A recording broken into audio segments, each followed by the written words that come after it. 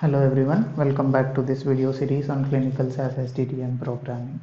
In this video, we will see how to easily remember the variables in SDTM LB domain. Let us say that a clinical trial is being conducted, and in this clinical trial, the examinations go under three different periods: the screening period, and the treatment period, and follow-up period. And let's say within the treatment period, the subject has to come after 1 week of the initial treatment start, and then after 2 weeks, and after 3 weeks. So let's say now the subject has arrived at the clinical investigator site at visit 2, and on this visit the investigator is planning a hemoglobin test for that subject. So the hemoglobin is generally abbreviated as HGB, and the full name is hemoglobin. So in order to perform or get the value for this hemoglobin, a sample has to be collected. So it will be collected on a particular date. So we need a variable to store this date value, and then for this hemoglobin test to be collected, the blood sample has to be collected, and we need a variable to store the specimen that is collected. And then when the result or the specimen is analyzed, we will get a result for this hemoglobin value, and then this result reported will have a number and an associated units with this.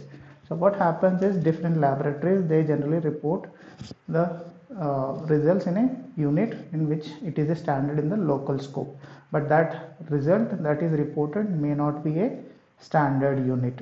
Say for example, in case of hemoglobin, the units can be reported in terms of gram per deciliter or gram per liter. So there will be a standard unit for every test.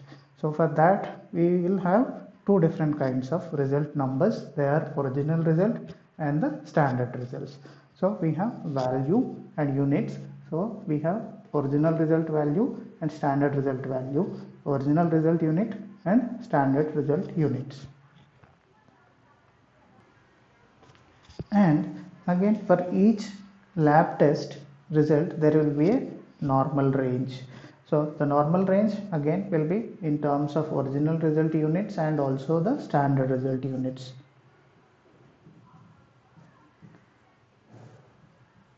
Standard and original result units. So for each normal range, so what we are talking about normal range is, so there will be a lower bound or lower limit and upper limit. So similarly for this we will have a lower limit and then an upper limit for normal range in terms of original result units. So now we have identified some of the regularly used concepts. Let's now identify the SDTM variables that will be used to store this information. So we said the subject is participating in a clinical trial. So we need a identification number for each clinical trial. So that will be stored in a variable called study ID. So, and who is participating in this clinical trial? There can be multiple subjects who are participating in a clinical trial, but in order to identify a specific subject, so we need a variable called uSubject ID, USUBJ ID, which stands for unique subject identifier. So we store the information related to subject in uSubject ID variable, and then so for each data set, the type of information that is being collected is put in a variable named domain. So we will have domain variable created in LB, and we put the value of LB in this variable, indicating that when someone opens the dataset, they will clearly know that the information contained in this dataset belongs to laboratory results. And then we have this short name for our test. So where do we store this? So we store this in a variable named LB, is the standard prefix for all the majority of the variables in lab domain, and then the test CD is the short name for our laboratory test. So this information HGB will be stored in a variable called LB test CD, and then the full form or the full name of the test that is being performed is stored in a variable called LB test. So now let us come to the date values. So we have a variable called LB_DTC, which is for capturing the date or time of sample collected. So we store this value in a variable called LB_DTC. So we have a variable called LB_SPEC to store the type of specimen that is collected to perform this test. And then now let us come to the results. So we have seen that the result can be in terms of standard and original. So and similarly the units will be in original or standard. So the standard prefix here is LB, and for original we use this 2-letter OR. As this is related to result, we use this 3-letter RES to capture, or they indicate that this is the result in original result format for LB domain. So similarly for standard result, we have this variable called LB_ST.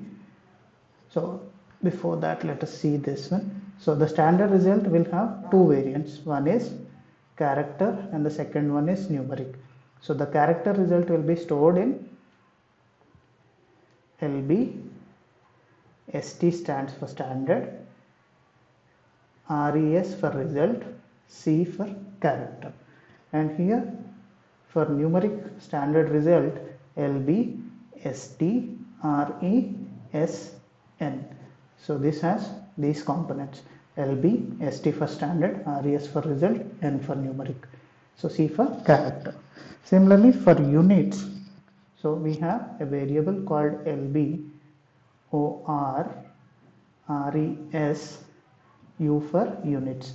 So laboratory, original, result, unit. And then standard, result, units. So the name of the variable that will be used is LB_ST for standard, RES for result, unit. So LB standard, result, unit. So the normal range will also be in terms of original and standard result values. So the lower limit and upper limit will be there in terms of both standard result normal range and original result.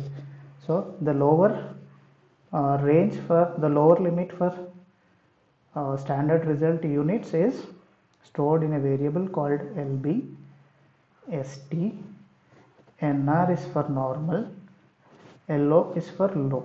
So we need to store the lower limit value for standard result normal range in a variable called LB_ST_NR low.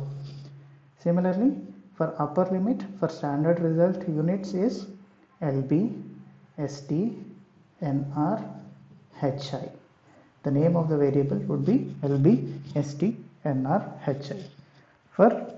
Similarly for this one, only thing is ST would be replaced with OR, LB_OR_NR low. Similarly for upper limit, LB_OR_NR and high. So once we know the result, we can compare this with our limits and try to identify whether it is falling within the normal ranges or not, and report whether it is on the less than the lower limit or greater than the upper limit. And we store that information in a variable called LB_NR_IND. So lab normal range indicator. So we have two more variables that we can use.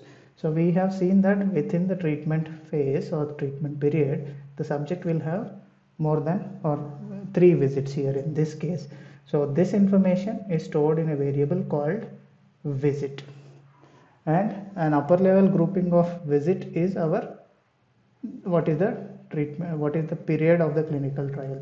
So this is stored in a variable called epoch. So let us now try to identify how many number of variables we have identified or this thing. So 1, 2, 3, 4, 5, 6, 7, 8, 9, 10, 11, 12, 13, 14, 15, 16, 17, 18, 19.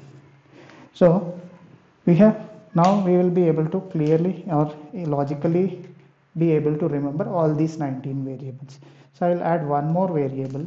So in laboratory, the test can be performed based on blood sample or urine sample, or within blood sample the results can be based on hematology, or which is related to blood, or which is related to chemistry. So we store that in a variable called LB cat.